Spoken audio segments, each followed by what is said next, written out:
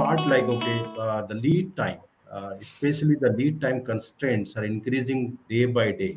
What we have seen in other wars, whether the lead time has gone from 6 to 9 months, here we are predicting the lead time of getting material, especially from the GCC and other region, which is now being part of this one another discussions about who will supporting whom. So if I'll see it from the India perspective, and when we are importing material from GCC countries, which was around 3 to 4 months of complete turnaround time, is going now 6 to 9 months to 12 months now what we are forecasting. And this is going to be a very big impact on the refiners like us, where we are totally dependent upon 70% of our import from the GCC countries. So we need to change the gear for that.